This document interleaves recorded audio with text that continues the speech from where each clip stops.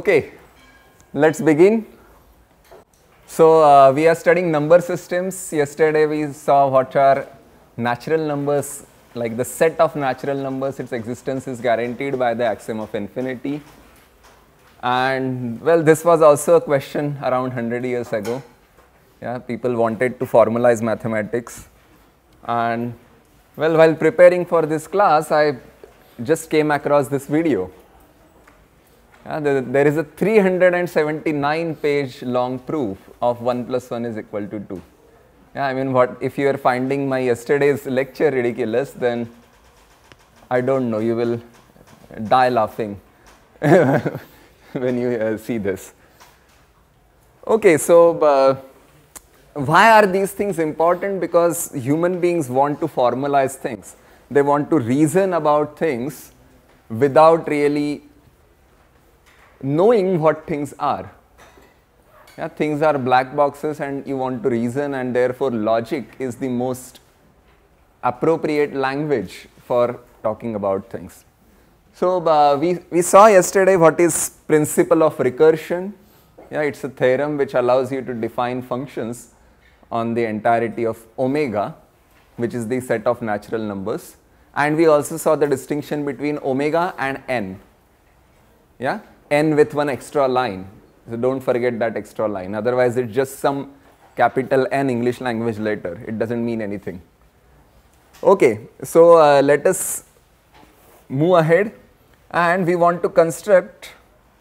Yeah, I mean, the zeroth stage was, of course, natural numbers.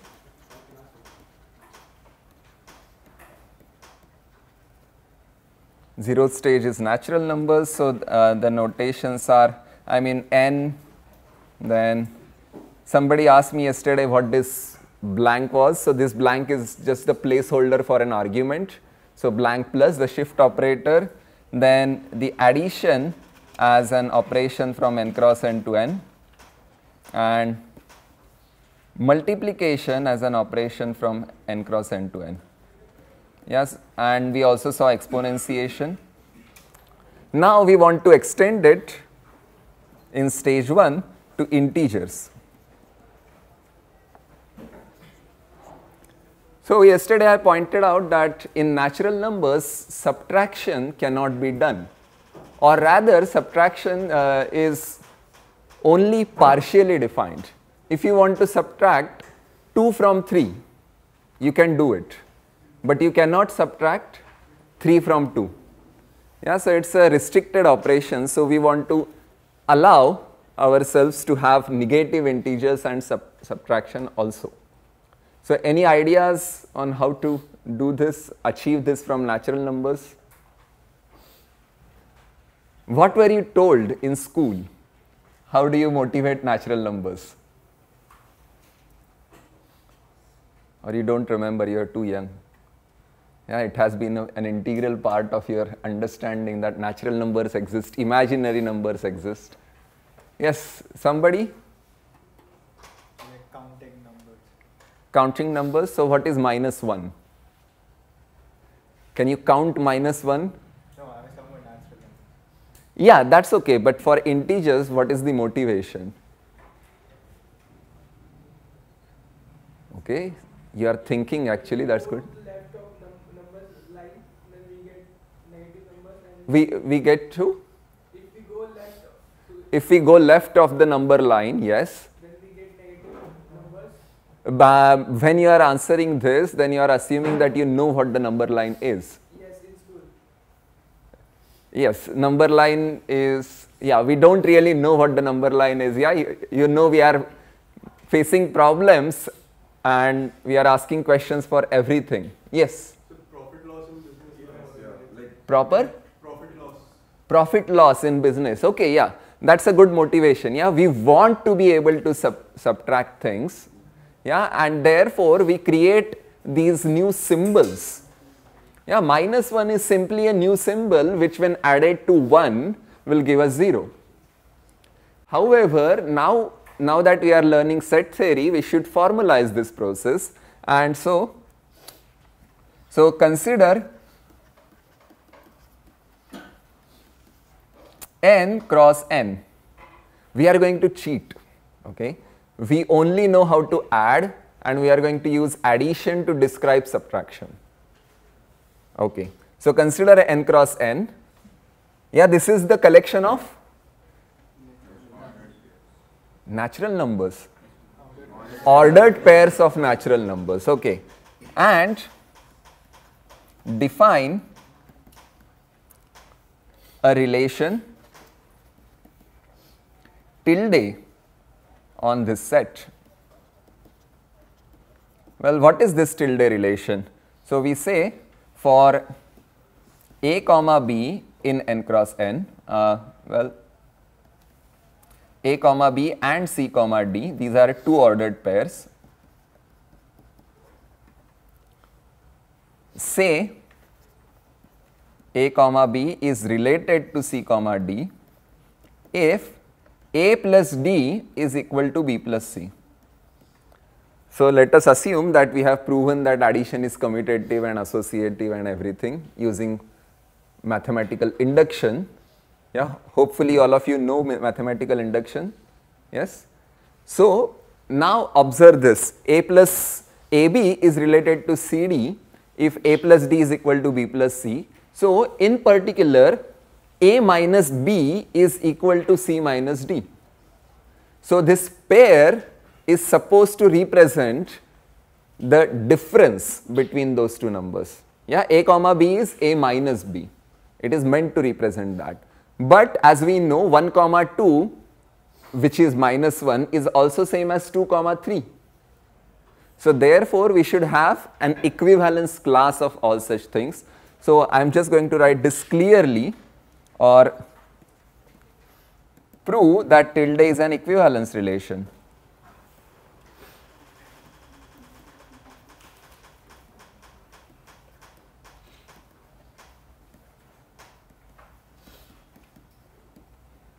Yeah, hopefully you can do that without any problems.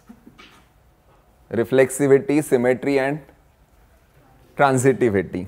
Okay, so tilde is an equivalence relation, and then define Z to be equal to the set of equivalence classes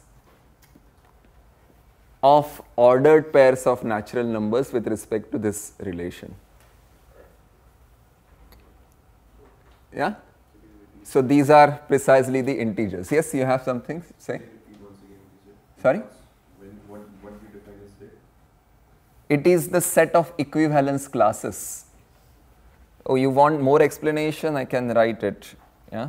So that is also equal to. So I take the AB and the tilde equivalence class such that A comma B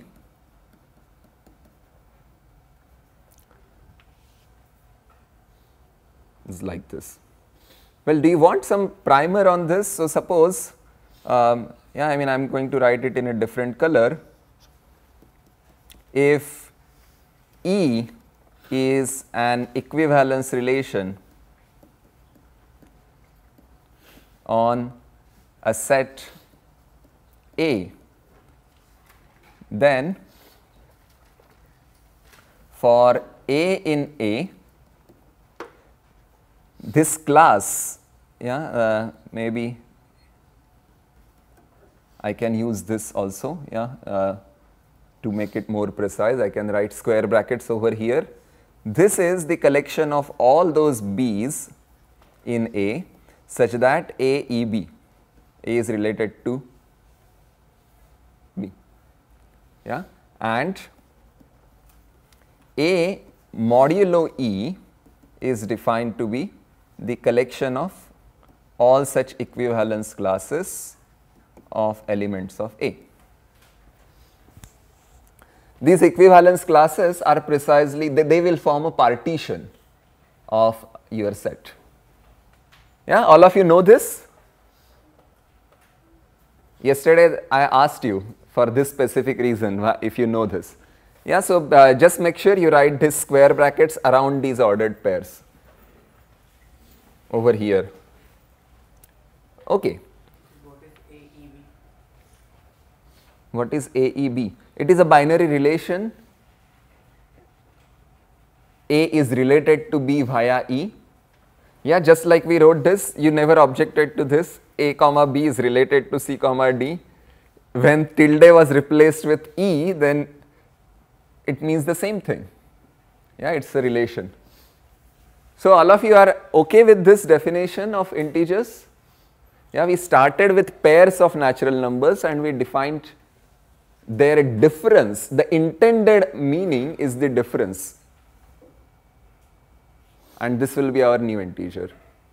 What will be 0 in this case? 0, 0 or 1, 1 or 2, 2, anything. All of them will be equivalent. So that will be our 0. Yeah. So let us write that down. So in Z, 0 is the class of A comma A.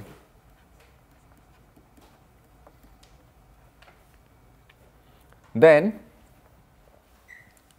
minus, yeah, this is precisely what we wanted to do. Minus of the equivalence class of AB is defined to be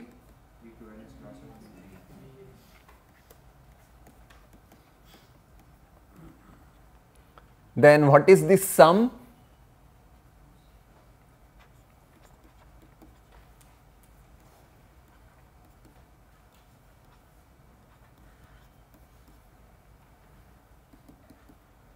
What is the sum? Coordinate wise sum, correct. A plus C, B plus D. What is product?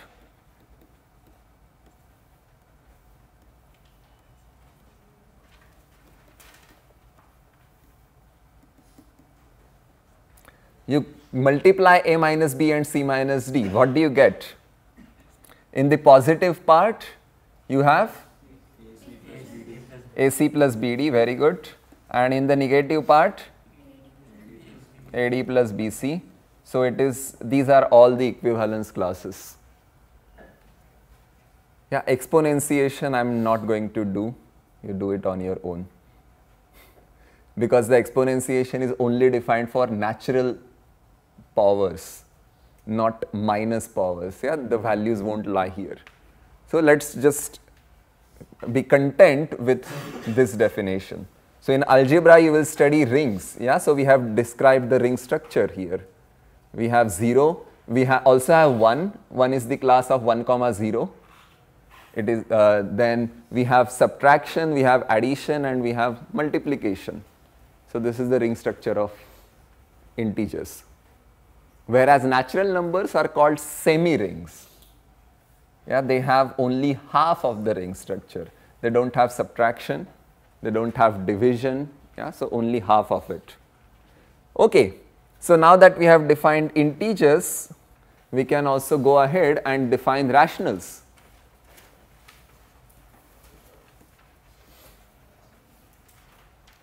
So how are rational numbers defined? Now can you use the same idea? Yes? A is equals to BC, that relation. Yes? Like we can define a relation from Relation from, yes. Relation from or relation on? on On? Z cross Z. On Z cross Z. Do we want Z cross Z entirely? What is the intended interpretation of a pair? P by Q. So can we divide by every integer? No. Right. So you have to remove.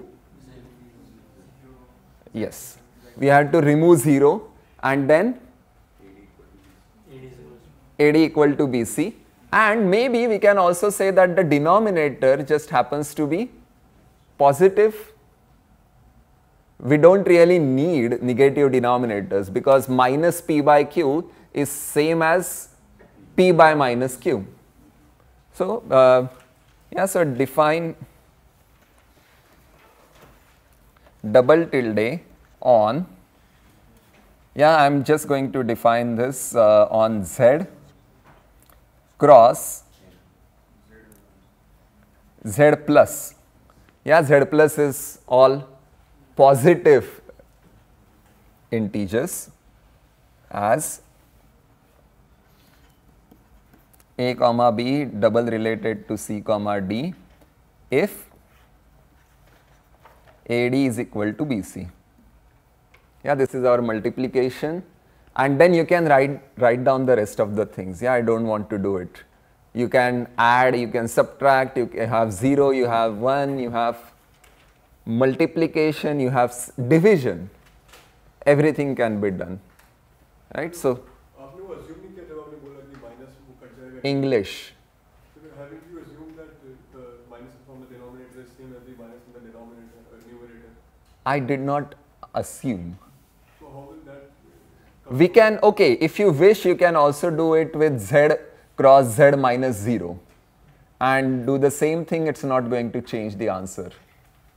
The equivalence classes, the set of equivalence classes will still be in bijection.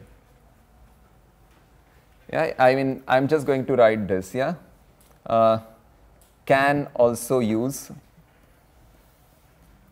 Z cross Z minus 0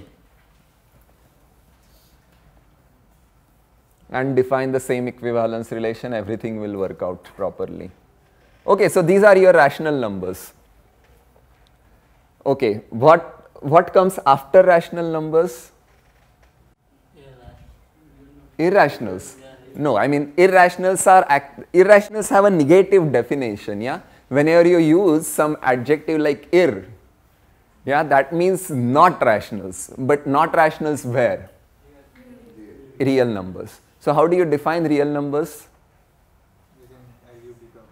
Using the density, like the LUB. density. Okay, yeah, density property, yes. Can we do it slightly differently maybe? Yeah, that's Cauchy completion is one of the ways. Yeah, all of you know what is a Cauchy sequence? Yes, Cauchy sequences of real numbers can be defined, and Cauchy sequences are convergent in real numbers, and so you can formalize that part, or you can do it via density, like completion. Yeah, just completion, order theoretic completion of rational numbers. That can also be done. Or, I mean, yeah, so one more thing you can define on rational numbers and integers is what is the order, right? You can also compare two rational numbers to integers, yes? Okay. So, what other way of defining or using real numbers do you know? How do you express a real number?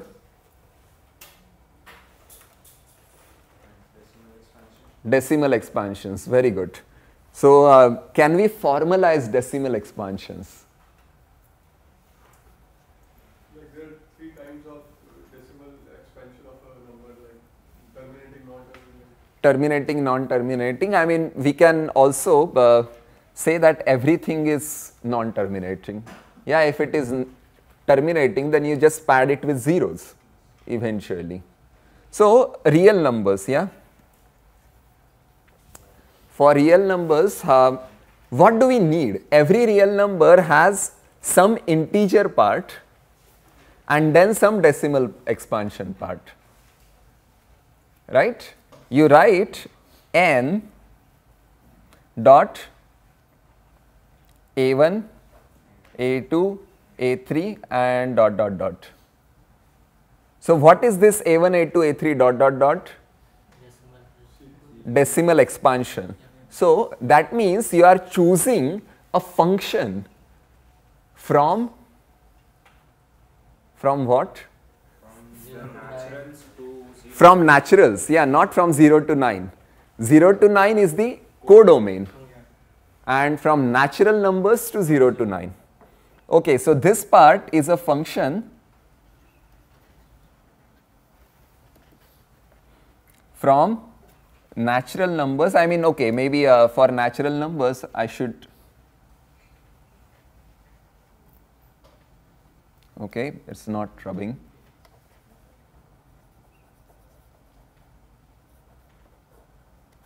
I will use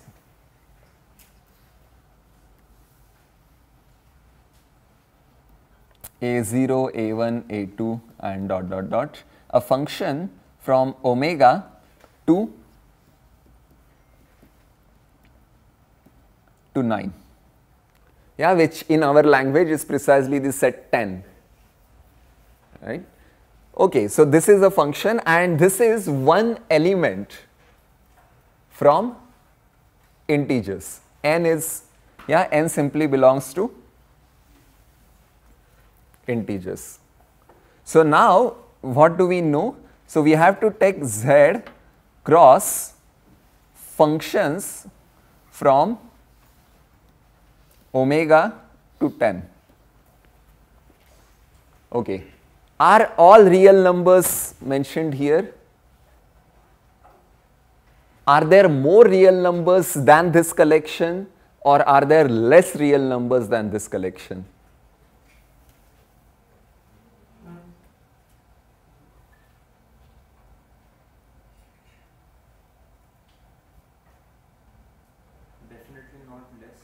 Definitely not less, because every real number does have a decimal expansion. But can the same real number have more than one decimal expansion? Yes. What are such numbers? 0.9 bar, yes, correct. So we have to quotient out this by another equivalence relation. Yeah, so this is our set of real numbers where, okay, how do you describe anything? Yeah, so n comma a0, a1, a2 up to an and then 99999, 99999, okay. So this is equivalent to, what do you do?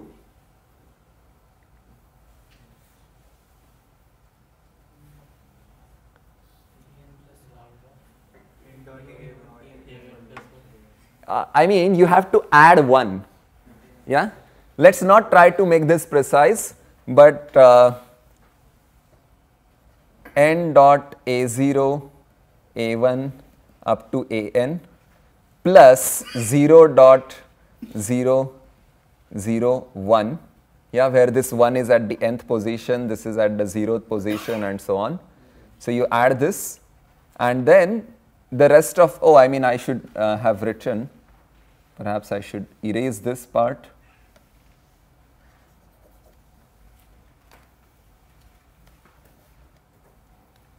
I should say something about zeros, yeah, and plus 0.00 up to 1, yeah, this is also 0, this is at the nth position, and whatever number you obtain here. So there is also one equivalence relation by which we have to quotient out, and then the rest will be taken care of. You should add 0 in the second one also. Yes, thank you. Yeah, whatever this addition means, addition is always pointwise, but we have to also carry 1 if necessary. But an will not be 9, right? Assuming that. Because we are assuming that an is the last non-9. Okay, okay, good observation. So where and an is not equal to 9, so we can change that, but I'm still not going to do it. If it's a negative number, then what do you do? Yeah, so let's keep it as it is, but yes, his understanding is correct. An is not equal to 9 because we started saying 999 after nth stage. Right, so this is the only equivalence relation. Yeah, of course we know that 0.99999 is same as 1. Yeah, so that's precisely what we have written down, and these are real numbers. And so far so good, because we have never used anything more than what we know. We have only used sets and natural numbers to begin with, and we have used equivalence relations, which are set theoretic constructs. Right? So again, addition of real numbers, etc. My purpose is not to teach you basic high school mathematics again, but just to make you think about how you can arrive at something like this formally. Okay, you can compare real numbers, you can add, you can subtract, you can multiply, you can divide by a non-zero real number. So it's a field. Yeah, you are also learning linear algebra. So this is real numbers form a field. So do rational numbers. They in fact form, both of them form ordered fields. Yeah, there is also an order relation which behaves nicely with respect to the algebra structure. Right? So this is our end of story for number systems. You know how to construct complex numbers. Yeah, complex numbers are also pairs of real numbers. Yeah, ordered pairs of real numbers. So, and you know how to add and subtract. So everything just works nicely. And now we can start asking some good questions. So for example, what is the size of integers? Can you list all integers? Listing means finding out the first one, then second one, then third one, and so on. Can you list all the integers? Yes or no? Not sure?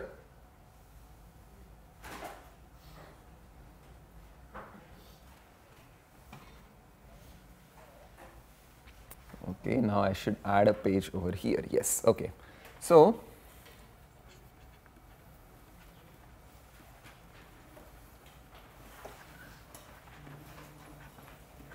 well, now when I am talking about integers, I will use positive and negative symbols.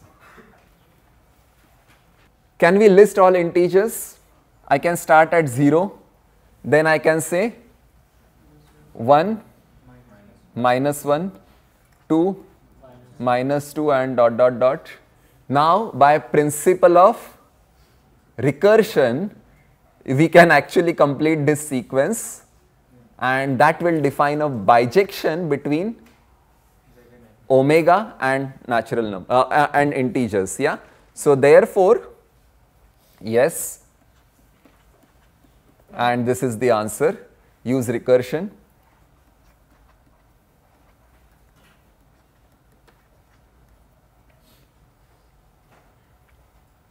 To define this function. So therefore, what we have concluded is that omega is equinumerous with integers. What can you say about rational numbers? Can you list all rational numbers? Yes? How? It is a relation between it can be written as p by q, right? So it can be written as p by q, correct? Similarly we did for integers, we can do it for rational numbers. What is the meaning of similar? How? We established a bijection, right? Uh-huh. So it is like 1 and minus 1. In that case, for rationals, we can define it as like some x1 by x2 and so on. We can list all those. Yeah, can you try to formalize your argument? We want to, so look at what are rationals. Rationals are defined on z cross z plus or z cross z minus 0.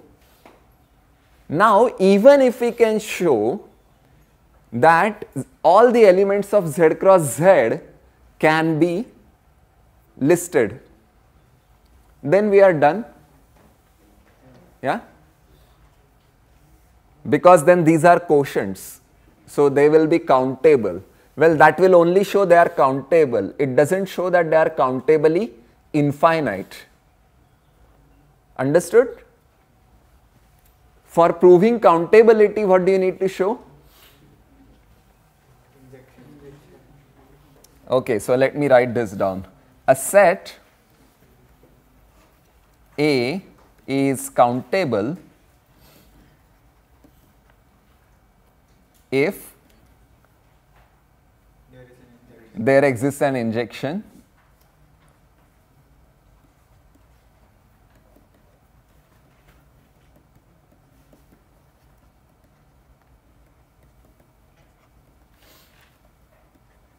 or equivalently this is same thing, or there is a surjection.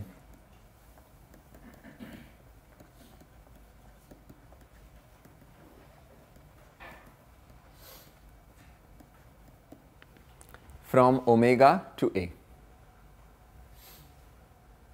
Yeah, take this as a homework problem.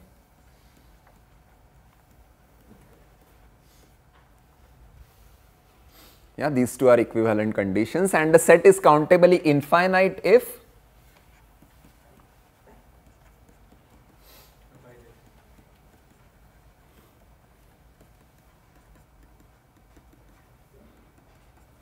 there exists a bijection. H from A to omega. Now, what method do we have of proving bijections, like existence of bijections? Cantor-Schroeder-Bernstein theorem, right? CSB theorem. So, clearly, natural numbers embeds inside rational numbers.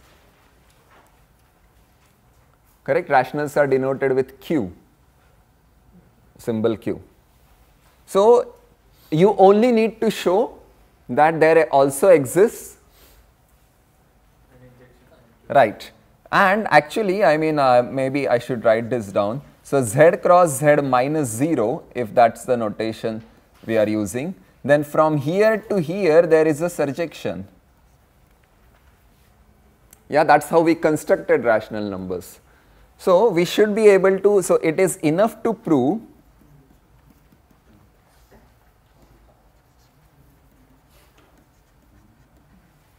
that Z cross Z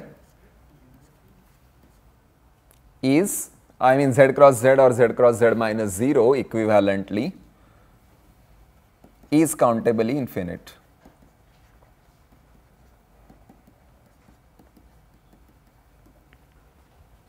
So, we will simply prove this. Yes? So what is the symbol omega to Q? That is the inclusion symbol. So, injective functions are denoted with an arrow with a tail, whereas inclusion is denoted, it's a subset. Yeah, omega can be identified with a subset of rational numbers. Yeah, so this is a symbol for inclusion. Okay, so actually, instead of proving this particular thing that Z cross Z is countably infinite, we will prove that product of two countable sets is countable. Okay. So, if A and B are countable or are respectively countably infinite,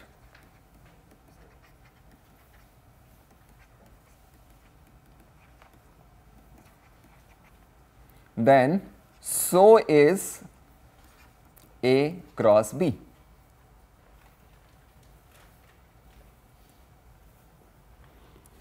Okay, so product of two countable sets is countable if one of them happens to be, like if both are non-empty and one of them is countably infinite, then the result will also be countably infinite. Okay, how do we do this? Well, in this case, we always have bijections. We have bijections f from A to omega and g from B to omega. So basically, so what is a bijection? Bijection is simply renaming. Yeah, I take the class of the students and I replace them with their roll numbers. It's one-to-one correspondence. Yeah, it's renaming. So therefore, by default, it would be, oh, I mean, I'm just doing it for countably infinite, but countable argument is also similar. So it is enough to do it for omega cross omega. And I am not going to give you a formal proof or anything. You can convert this diagram into a sequence. So let us list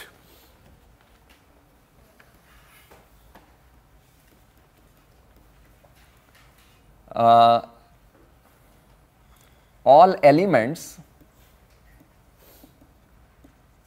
of omega cross omega as follows.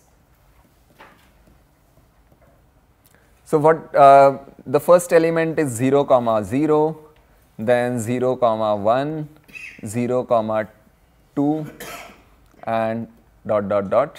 Then here I am writing 1 comma 0, 1 comma 1, 1 comma 2 dot dot dot, 2 comma 0, 2 comma 1, 2 comma 2, and now this is just child's play. I will take color green and I will start from here, this zigzag.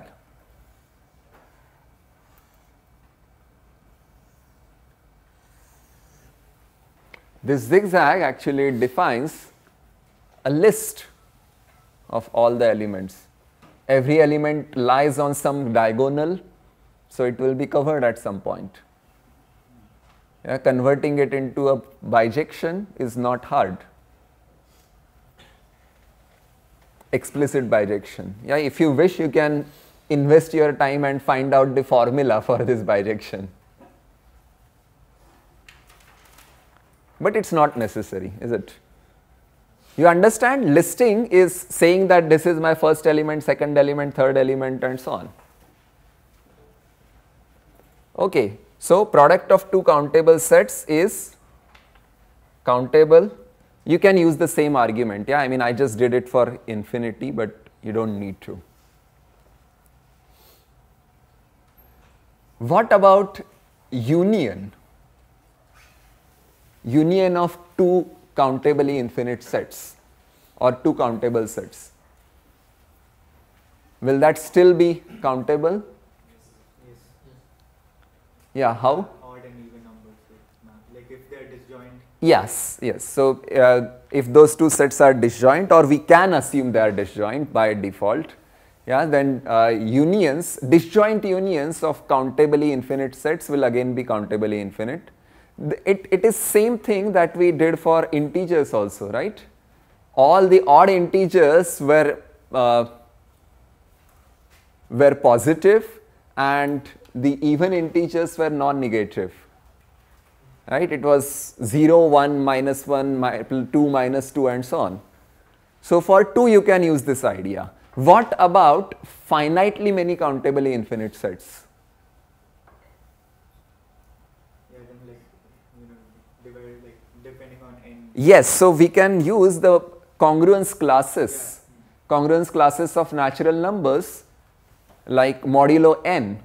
If there are n many countably infinite sets, well, I will just note it down. Yeah, for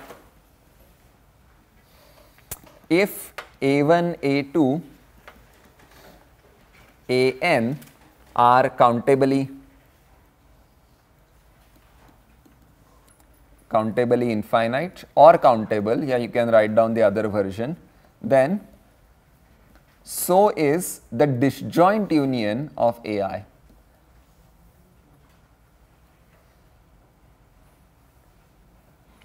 Okay. Yeah, use bijections of ai or aj with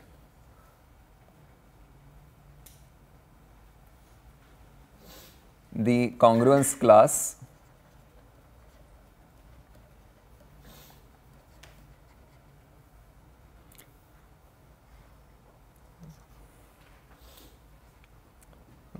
m n plus j minus 1, yeah, such that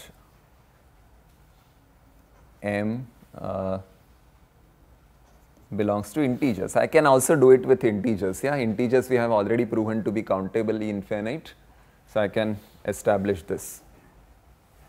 Yes. What is the congruence class? This is precisely the congruence class. So the congruence class modulo n of 0 is 0, n, 2n, minus n, minus 2n, all of them.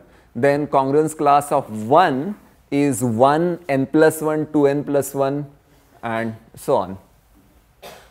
Yeah, so these are the congruence classes. Yeah, this is modular arithmetic. Okay, so you can do this. So use bijections of this, and then the disjoint union will be precisely integers, and integers are in bijection with natural numbers, so everything works properly. Any questions? This one. So this is precisely, I mean, I can list all the elements. This is j minus 1, then n plus j minus 1, then n plus 2n plus j minus 1, and dot dot dot. Here it is minus n plus j minus 1, minus 2n plus j minus 1, and dot dot dot. So this set. Like, how are we using this set? How are we using this? Okay, this set is infinite. Yes. So it is countably infinite in particular. So Aj is countably infinite. So therefore there exists a bijection between Aj and omega. Yeah, by definition there exists a bijection with omega. Omega is in bijection with integers, and integers are in bijection with this. Yeah, so by transitivity of numerosity relation, yeah, we can get this. Okay, maybe I should write it down if you have questions. So Aj is equinumerous with omega, yeah, by definition. Then omega is equinumerous with z, we have shown, and z is equinumerous with the part below it. That's clear. Yeah, that's just via m.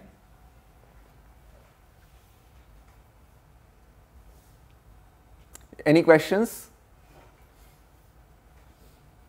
Okay, so perhaps to end this session, we should push our boundaries and ask, can we make this result better?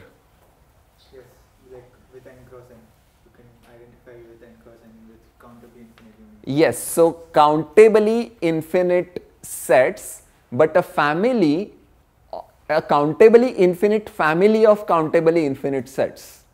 If we are given that, then is the union of this family again countably infinite? Yes? Anybody else? Yes or no? Maybe I should write down the question. Yeah. Suppose A0, A1 and dot dot dot is a sequence of countably infinite sets.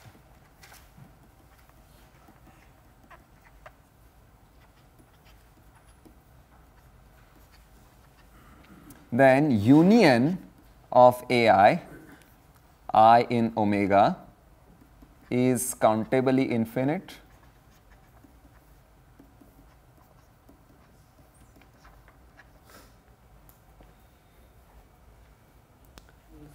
Yes, so two people have said yes so far.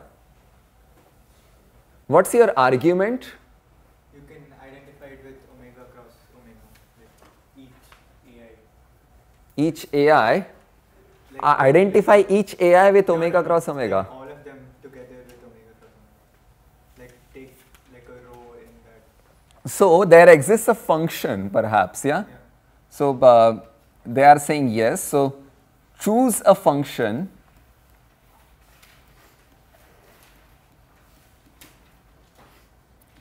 f0, fi from ai to omega.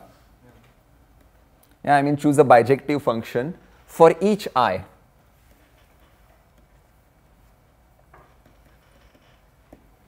Then list all the elements, right? We can list all the elements. What will be the first element? So the first row would be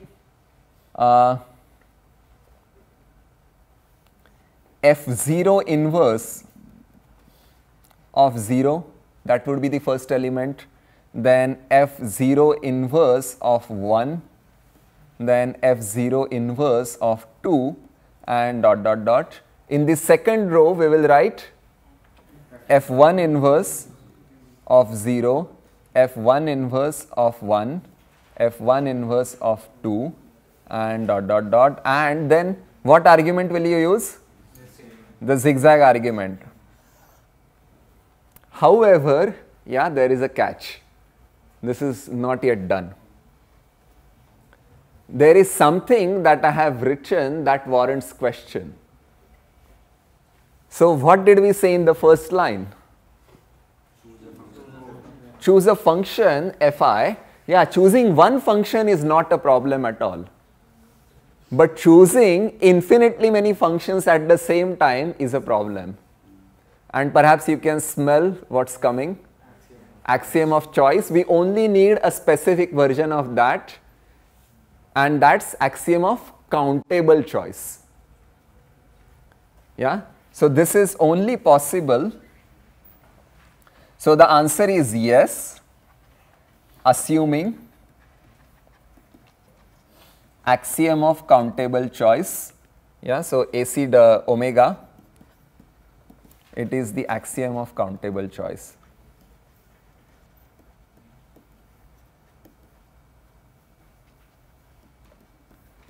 Well, literally, axiom of countable choice just says that you can make countably infinitely many choices at the same time.